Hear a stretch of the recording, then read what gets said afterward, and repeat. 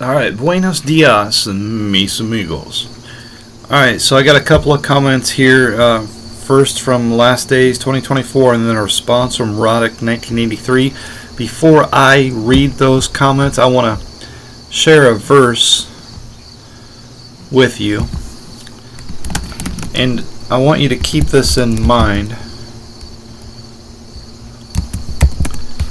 as we have this discussion. Alright, so in Hebrews chapter 11, I don't know why I couldn't remember that. Anyways, Hebrews chapter 11, now faith is the substance of things hoped for, the evidence of things not seen.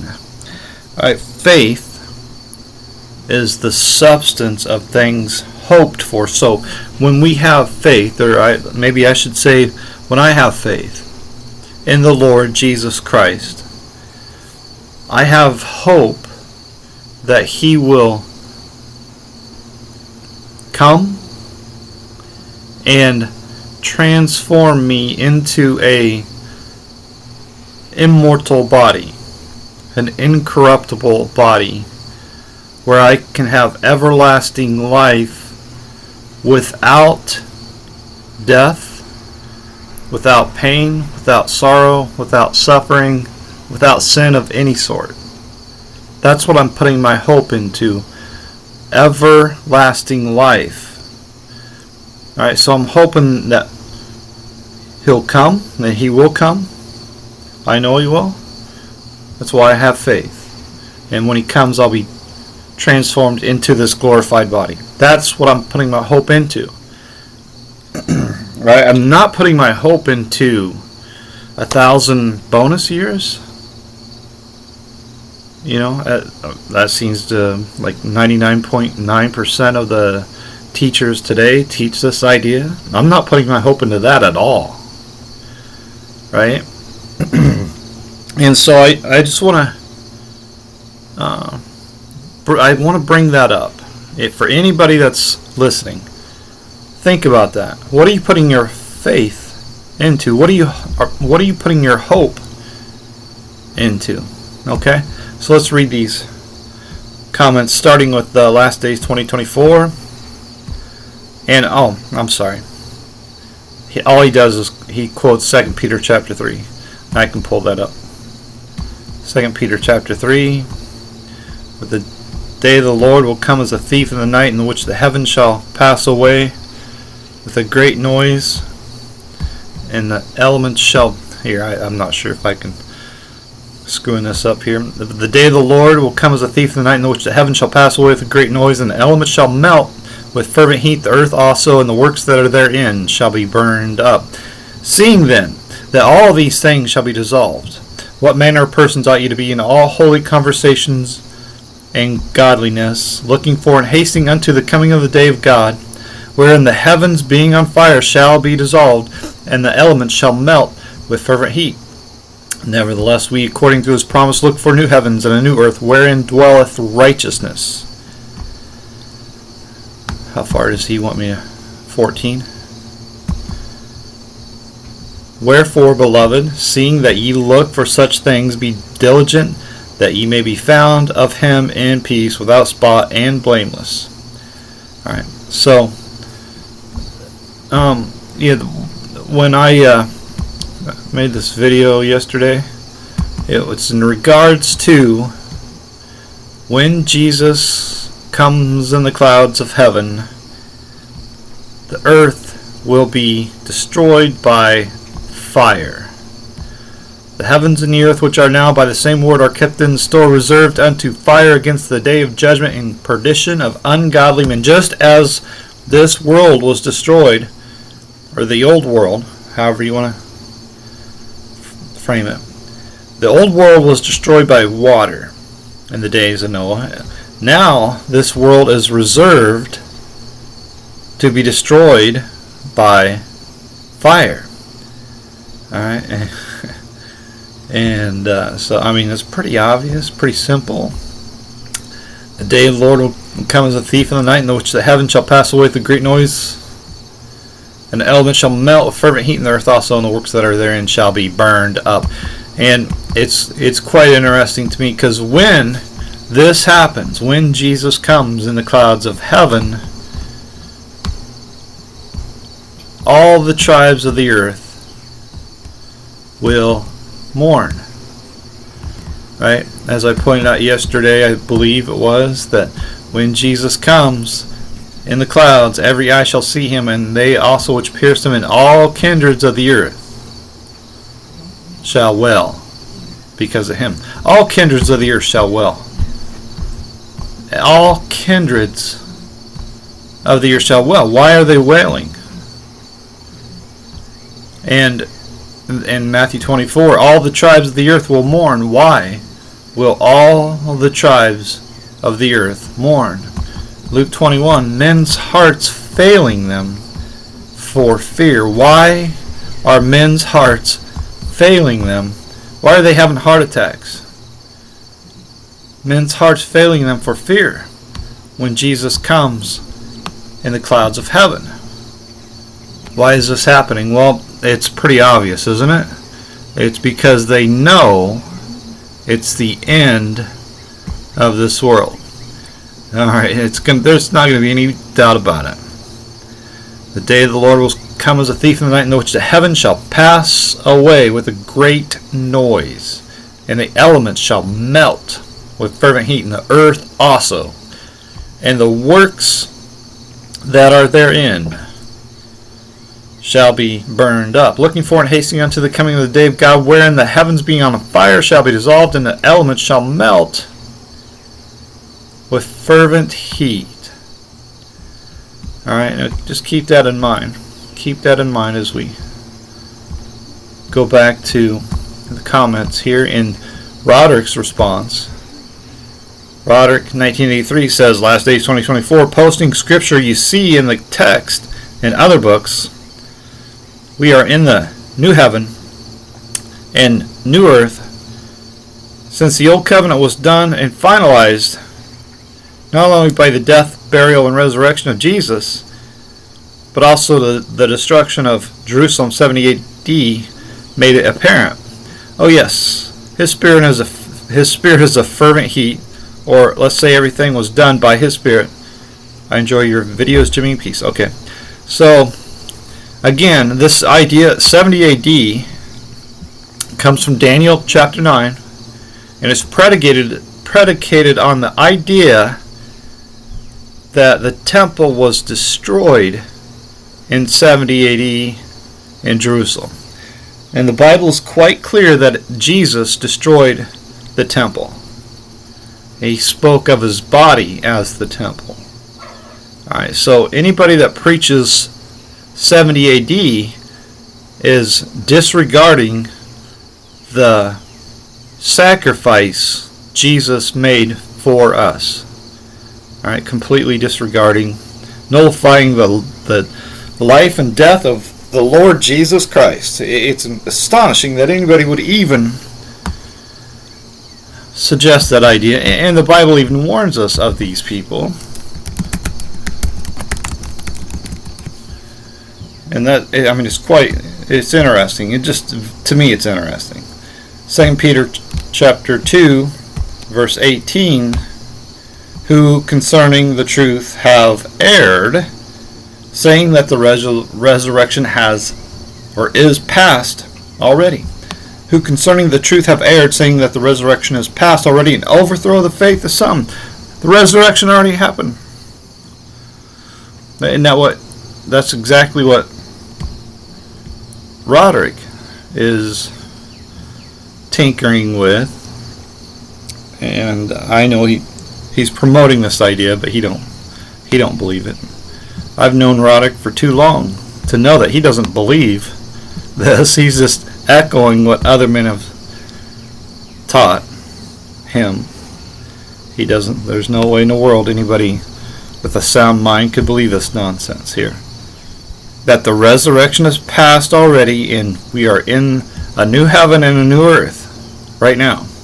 Alright, so again, let me just so there's no confusion here. He says posting scripture you see in the text and other books. We are in the new heaven and new earth, since the old covenant was done and finalized. Blah blah blah blah blah blah blah. Right? Roderick is saying we are in the new heaven and new earth. And he says that because that's what other men teach, because they reject the death of Jesus Christ. You know, just like the Muslims, they don't believe he died. Alright? And very similar in the sense that these people don't believe the death of Jesus was the destruction of the temple. And of course, I mean, it's so simple. Our body is the temple of God, but our body is corrupted. So Jesus has come into our body, and he has destroyed this body, and then he has rebuilt a new temple, an incorruptible temple. All right. So now we that follow him will follow him to this new temple that he has made for us. Right?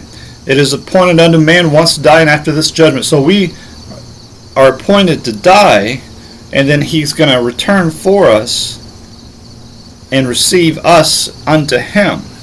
All of us that believe in the Lord Jesus Christ, all of us that are born of God, all of us that follow him, will enter this new temple, will put on this new temple, this incorruptible, immortal body. Alright, so it's pretty simple. It's fantastic stuff, really. This stuff that Roderick's, is nonsense. Absolute nonsense. So let's take a look. Let's ask the question, because I think it's always fair to ask hard questions, easy questions, ask all questions, answer all questions, and consider all things, right?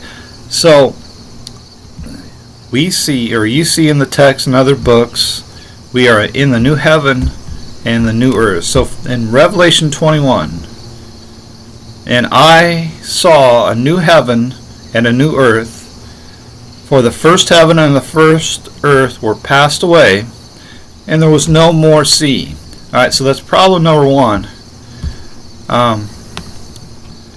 Because that hasn't happened yet. There are seas.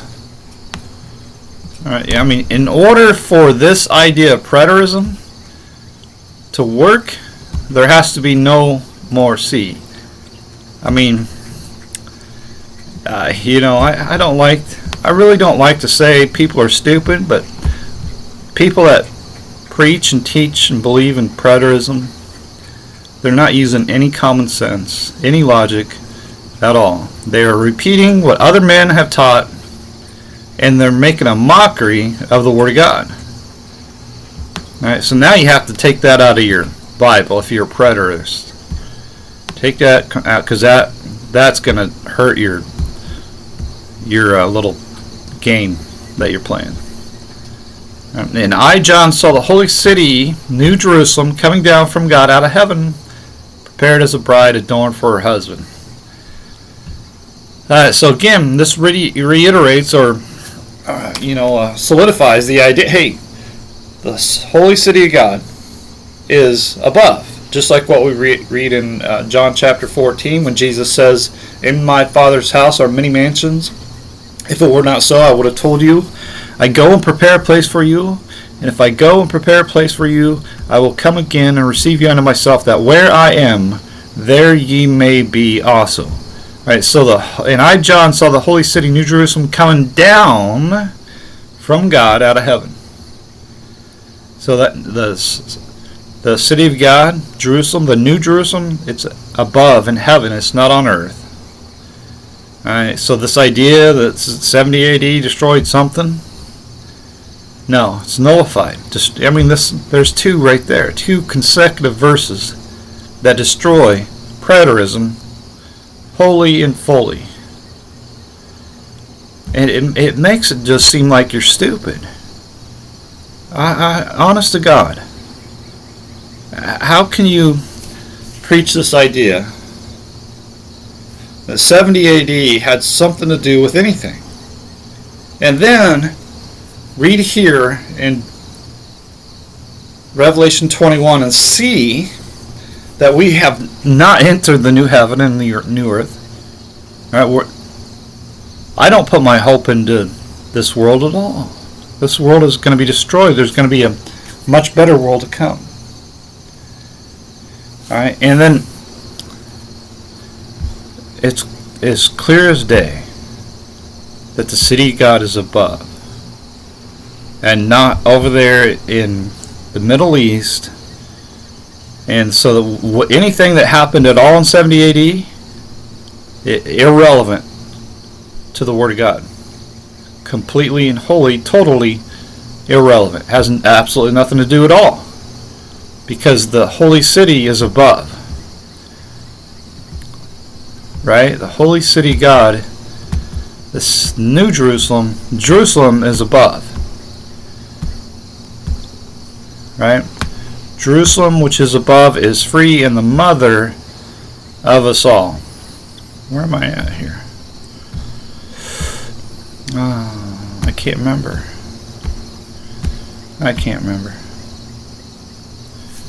Hold on a second. There it is, verse 26. Jerusalem, which is above, is free, which is the mother of us all. And in the Revelation 21. And I, John, saw the holy city, New Jerusalem, above, coming down from God out of heaven. Above. It's above, it's coming down. So it's not in the Middle East, obviously. And because it's not in the Middle East, the idea that it got destroyed, irrelevant. All right? It has nothing at all to do with any scripture at all. And the only reason people teach it is to mock the Lord Jesus Christ and to suggest that Jesus didn't tear down the temple. That the temple was destroyed 37 years later in some dirty city that they call Jerusalem today. Alright, so John chapter 2, they didn't understand when Jesus said, when Jesus said, destroy this temple and in 3 days I will raise it up. And the Jews said, 46 years was this temple unbuilding, and wilt thou rear it up in 3 days? Are you out of your cotton picking stinking mind? But Jesus spoke of the temple as his body. Know ye not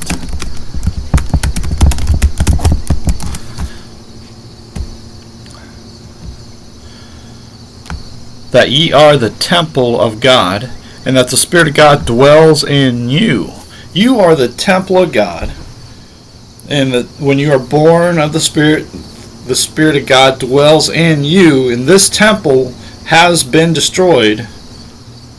God has been manifest in the flesh, and he destroyed this temple, and then rebuilt a better temple, a perfect temple, an incorruptible temple. Alright, so I mean it's amazing, incredible stuff. Of course, if you don't believe in the Lord Jesus Christ, you're not going to see it. Alright, so what else was there? And I heard a great voice out of heaven saying, behold, the tabernacle of God is with men, and he will dwell with them, and they shall be his people, and God himself shall be with them, and be their God. And God shall wipe away all tears from their eyes. And there shall be no more death, neither sorrow nor crying, neither shall there be any more pain. For the former things are passed away. And he that sat upon the throne said, behold, I make all things new. And he said unto me, write, for these words are true and faithful. Behold, I make all things new. So that's going to happen when? It's going to happen when Jesus comes in the clouds of heaven. Notice here, excuse me, notice here it says, God shall wipe away all tears from their eyes, and there shall be no more death. All right, there will be no more. God shall wipe away all tears, and there shall be no more death. Here in 1 Corinthians 15, we read all about that. And let me just read a few here and there, and let's go. And now if Christ be preached that he rose from the dead, how say some among you that there is no resurrection of the dead? But if there be no resurrection of the dead, then Christ is not risen. And if Christ is not risen, then our preaching is in vain, and your faith also in vain. Yeah, and we are found false witnesses of God, because we have testified to God that he raised up Christ, whom he raised not up, if so be that the dead rise not. For if the dead rise not, then is not Christ raised. And if Christ is not raised, your faith in vain, ye are yet in your sins. Then they which also fallen asleep in Christ are perished. If in this life only we have hope in Christ, we are all men most miserable. But now is Christ risen from the dead, and become the first fruits of them that slept. For since by man came death, by man came also the resurrection of the dead. For as in Adam all die, even so in Christ shall all be made alive. But every man in his own order. Christ the firstfruits. Afterward, they that are Christ at his coming. Then comes the end, when he shall have delivered up the kingdom to God, even the Father, when he shall put down all rule and all authority and power. For he must reign till he has put all enemies under his feet. The last enemy that shall be destroyed is death. So here in Revelation 21, we read that God shall wipe away all tears from their eyes, and there shall be no more death, no sorrow, no crying, neither shall there be any more pain, for the former things are passed away. Now I want to just echo this again here. Scroll down a little bit. I love this chapter here. This is good stuff. Behold, I show you a mystery. We shall not all sleep, but we shall all be changed in a moment, in the twinkling of an eye, at the last trump. For the trumpet shall sound, and the dead shall be raised incorruptible, and we shall be changed. For this corruptible must put on incorruption, and this mortal must put on immortality. So when this corruptible shall put on incorruption, and this mortal shall put on immortality, then shall be brought to pass the saying that is written, Death is swallowed up in victory. O death, where is thy sting? O grave, where is thy victory? The sting of death is sin, and the strength of sin is the law. But thanks be to God, which gives us the victory through our Lord Jesus Christ. So when Jesus comes in the clouds of heaven, the last trump on the last day, and we are raised, right? We are raised, we are resurrected, and it's the judgment of God. It's the last day. Jesus comes in the clouds of heaven. We are lifted up. First the dead in Christ, and then those of us which are alive and remain shall be caught up together with them in the clouds to meet the Lord in the air, and so shall we ever be with the Lord. On this day, we are changed.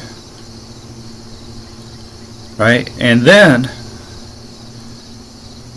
when this happens, right here, when this happens, then shall be brought to pass the saying that is written, Death is swallowed up in victory. There is no more death. No more death, right?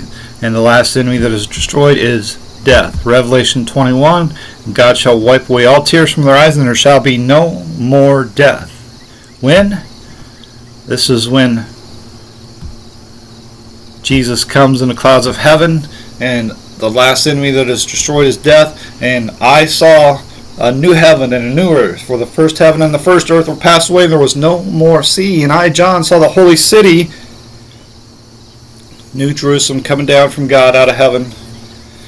Jesus says, In my Father's house are many mansions. If it were not so, I would have told you, but I go and prepare a place for you, that If I go and prepare a place for you, I'll come again and receive you unto myself, that where I am, there ye may be also. See? When Jesus comes in the clouds of heaven, it's the end of this world. And Luke 21 says, lift up your heads, for your redemption draws near. We will be changed in a moment, in the twinkling of an eye, at the last trump, right? So when Jesus comes in the clouds of heaven, it's the end of the world. Behold, he comes with clouds, and every eye shall see him, and they also which pierced him, and all kindreds of the earth shall wail because of him. Even so, amen.